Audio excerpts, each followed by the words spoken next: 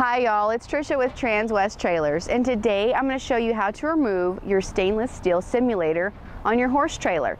You'll find that there's a majority of horse trailers out there with these covers. They're really nice. So I'm going to go over the basics. First off, when you get your trailer, you should find somewhere within the trailer in your brush tray or in a manger compartment this little T. And this tool is actually used to remove the covers on your lug nuts. So what we're going to do is there's going to be 2 lug nut covers on here that we actually loosen. The rest are actually permanently attached to this base. So if you'll notice, they're going to be grooved, the 2 you need to remove. So you've got a little groove here. You're going to take your tool, line it up.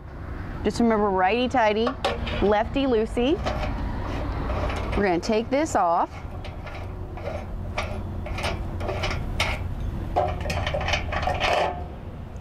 Okay, we're going to find our second one, which should be just opposite. Righty-tighty, lefty-loosey. It's coming off rather easily here. And I really like these because you don't have to worry about those hubcaps popping off like on so many of them.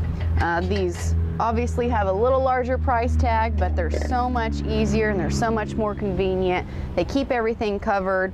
You'll notice just the 2 holes there. These are actually going to be extenders. For some reason you need to take that off.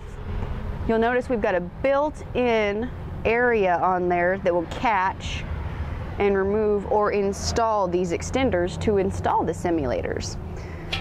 So the simulator then just pops right off.